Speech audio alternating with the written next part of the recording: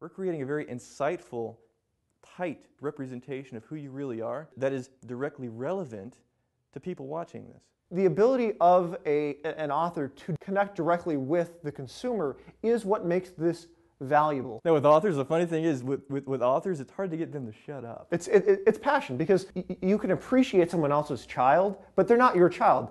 You're not going to have the same passion for that child, most likely, as their parents are going to have for that child. Same thing with a book. Authors, they just want to share all of this stuff. But yeah, I would rather have that problem than the problem of somebody coming in here who really doesn't care about what they're doing. Somebody who's just coming in here and they think, oh, it's a clever marketing angle and they're going to make me look real. It's like, no, you gotta actually care.